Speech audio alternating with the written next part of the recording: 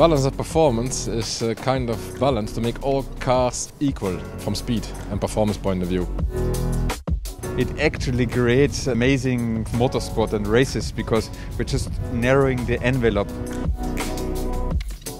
The end result is really amazing racing.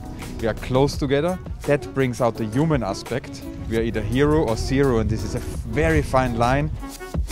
The new regulations allow some different concept of cars, and it's the only way to get all the cars in the end in the same ballpark of the performance, so that we really can see nice fights on the circuit.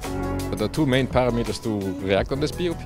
One, of course, is the weight of the car, and the other one is basically the maximum power, or as they say, energy per stint.